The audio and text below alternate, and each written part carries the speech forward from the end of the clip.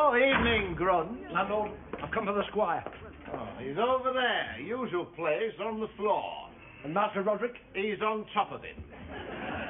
Drunken pigs. Call themselves aristocrats. Where are their airs and graces now, landlord? Where are their fine ways and fancy manners? Crapulent tosspots. And I'm supposed to put them to bed. Dead drunk? 10 bottles. Come on, squire. Let's get you to a chair. Come on, red nose, and sober up. Oh, just look at you. You grog blossom. You wineskin. You bibulous sot. Why don't you drink yourself to death and do us all a favour? What was that, Brown? Just asking how you were, sir. Tolerably well. Apart from a painful bruise on my left buttock. Oh, must have been where you fell, sir. Yes. Sent to Master Roderick, Yes, Brown. sir, yes. How is he? Oh, he's drunk as a boiled owl. Oh, poor lad. He's drowning his sorrows. Fanny Fowlaker has cast him off, and he's lost a fortune. Another bottle, landlord. You've had enough, sir. The pox on you, you scurvy knave. You presume to tell a gentleman how to drink. Patience, Roderick. It's time we were going home. I wouldn't go home, sir, not tonight. Why not? Well, there's the question of the duel, sir.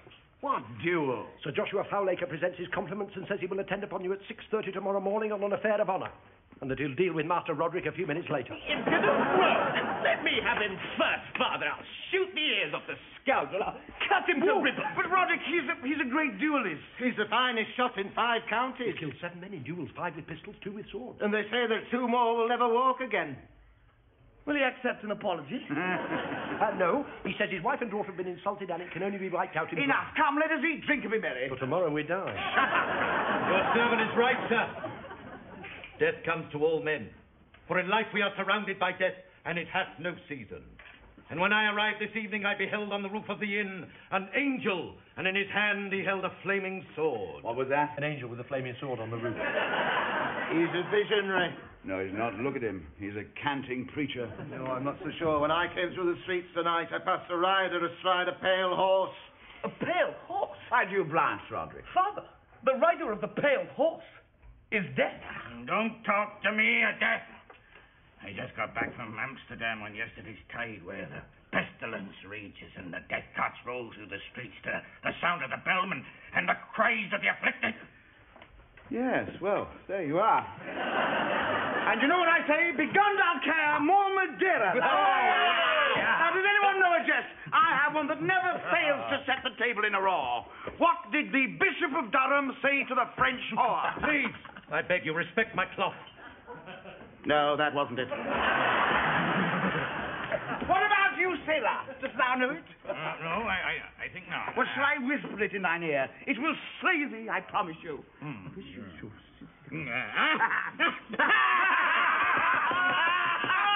knew you'd like it. Oh, it's a great jest. Oh, it's a steamer, is it not? It never fails. Shall I tell thee another one? Why not? Why be dull? First preacher says in life we're surrounded by it. I've never seen the jest go so well. He's convulsed. He's not convulsed. He's dead. Well, you said he would slay him. Must have told you particularly well. Oh, to die laughing. What a way to go. What a compliment to me. It is not your jest that killed him, but the plague. One moment.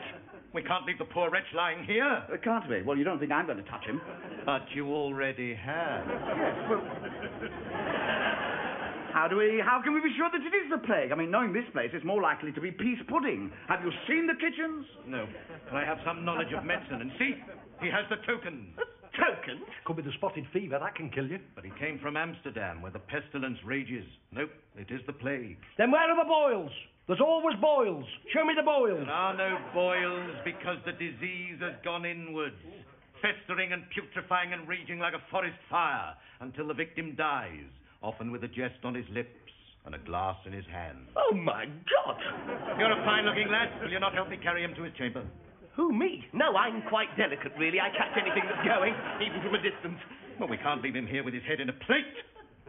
They say these times bring out the best in men, or the worst. What is it to be with you, brothers? We are not inhuman, sir, and you will not find us wanting, and we will not leave our brother with his head in a plate. Grunge will carry him to his chamber. Grunge will not. You disobey me, Grunge. Yes. But Grunge, the contagion is carried on the breath. He isn't breathing. I've heard it comes from the touch. I've heard you can even catch it from the privy seat. No. If it comes from anything, it comes from filth and squalor. You see, you're probably immune, Grunge. May I speak, sir? No, you may not. Let him speak. You may speak, Grunge. Death comes to all men. Prince or pauper, the rich man in his fine house, the poor man in his hovel. Death is a great leveller, and I'm just as likely to pop my clogs as you are. Then I must seek assistance elsewhere and summon a physician. But he doesn't need a physician. He's dead. But we need one for the living, brother. We are all in danger here and must perforce remain. But to go abroad would spread the contagion and infect our good neighbours, and none of us would want that. Indeed not. Of course. Goes without saying. Well, what are we waiting for? Let's get out of here. Roderick, the worst thing you can do in a situation like this is to panic. Father, if you can think of a better time to panic, you tell me. I'm not waiting for the big boils and the blemishes. I'm certainly not hanging about the putrefying and the festering. Lower your voice, you fool. If anybody finds we've been in contact with this man, we'll be outcast. No one will come near us. We'll be shut up by order of the magistrates and fed through a grill. No, we must leave here unobserved through yonder casement. It leads onto a flat roof and safety. I use it often to avoid the bailiffs. But we must hurry before that canting preacher raises the alarm. Yes, but how do we reach it? Well, we'll stand upon Grunge. You go first and I'll follow. What a grunge! To stay means almost certain death. Roderick, it must be obvious to the dullest brain that there is no one here low enough for Grunge to stand upon. A gentleman may stand upon Grunge, but Grunge may not stand upon a gentleman. Ergo, he must remain. Seems a little harsh. Well, it may seem harsh, but Grunge understands. He knows his stationary life. I'll come, Grunge. Bend your shoulder. You can whistle. I can what? Whistle. You disobey me? No, I've resigned. I need 3 months' notice for that. Now come before we're discovered with the body. I'll be with you in a moment.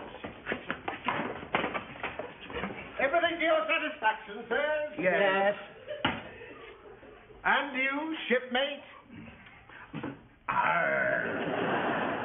Is the room to your liking? It's all shipshape and bristle fashion, me arty. And did you enjoy your peas pudding? Put a fresh breeze up me spinnaker and blown out me top gallants, and I'm just ready. Wait a moment. He didn't say that. How do you know? Because he's got his head in a plate. Too much grog, I'm afraid. You know what sailors are. I was trying to save him from any embarrassment. Oh, but he looks dead. Dead drunk. Well, we can't have him in here then. Come on, get him out of the way. Give me a hand with him. Who, me? Yes, sir, you, sir. Oh, but I'm not really supposed to lift anything. Only across that hallway, sir. Very well, but quickly then. Where are you taking him? To his room, sir. Well, have a care. He's died of the plague. The plague! Plague! I've informed the watch and summoned a physician. Oh, I hope you were circumspect, sir. And we don't want to start a panic. I've got a living to earn. Exactly. The worst thing we can do is panic. I was discreet. Oh, well, I'd better get him out of sight, then. Well, we'll be going now, preacher. We'll bid you adieu. Well, what about the contagion? Don't worry, preacher. We'll keep ourselves to ourselves. I've never been much of a mixer. And I'm painfully shy. We'll probably go and sit in the middle of a field somewhere. But the most important thing is to get away before the panic starts. Father! Oh! No way out at the back. Even if there were, the streets are full of people. When they heard you were trapped, Father, they lit a great fire, and now no one sleeps. Poor souls, do they fear for my life? I don't think so. They're roasting a pig. The ingrates! Let this be a lesson to you, Roderick. Where the plague's concerned, you're on your own. In truth, there's nothing empties a tavern faster than the plague. This is the Black Death. Or the raging pestilence. Or the malignant spotted fever with the purple bits.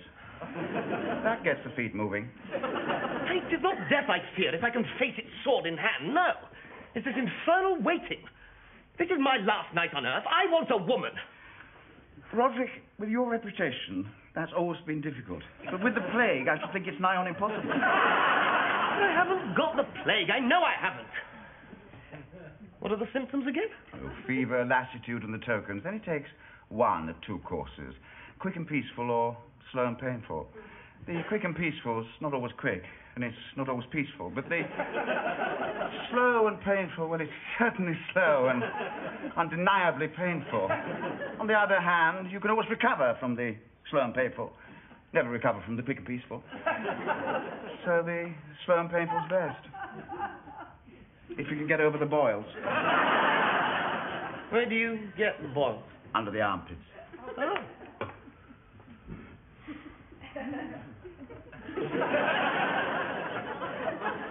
No, I'm all right. Oh, mercy! I have the tokens! See here, one as large as a florin. I'm a dead man. No, there's another one on the other side. It is your nipple. Look, how many times must I tell you not to panic? It really is the worst thing you can do. Grunge panicked. Where is Grunge? No, there. What's he doing? I was stuck. He tried to desert us like a rat leaving a sinking ship, and now the tub of lard's wedged in his own boat hole. Well, how did he get up there? He probably jumped. Fear can do that to a man. He's probably covered more distance than a performing flea. Shouldn't we get him down? Yes, I suppose so. I'm sick of looking at his fat backside anyway. Roderick! A guinea. He says he was admiring the view. Done!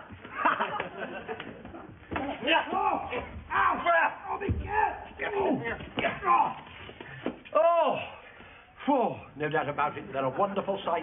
What's that? The stars. There can't be much wrong with a world that has so much beauty in it. It also has the plague in it. Oh, the plague. We thought you were leaving to avoid it. No, plague doesn't worry me. Not with my abracadabra necklace. Proof against anything. I took it from my father's neck the day he was struck down by the Bristol coach. A heathen talisman. I spit upon it. No, you can't do better than a rabbit's foot in these circumstances. It's always brought me luck. Fools, superstitious fools, to put your faith in such trickery. All you need is a simple copper bracelet. Now, that renders me virtually immune from the plague, fever, St. Anthony's fire, and the rising of the types.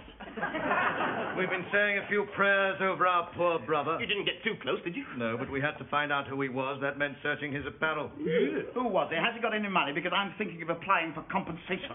No, he was just a poor sailor. He had a clean shirt, a few coins in his pocket. Oh, and this simple copper bracelet on his wrist. What? A sort of talisman, I suppose. If only he'd put his faith in the Lord, if only I'd spoken to him. For I saw an angel upon the roof holding a flaming sword. And I saw the rider astride the pale horse. And last night in the yard I saw a fox kill 3 hens whilst the rooster crowed. Don't you start, Grant. All this means we must turn our minds to higher things. Oh, you mean the window? I mean we must make our peace with... I see him at yonder table. Who? He wears a black cloak with a cowl. In one hand he bears a scythe, with the other he casts a dice. Yonder table? Aye! Which end? What do you mean, which end? Can't you see he's off his religious rocker? No, it's a vision. Not everyone can see them.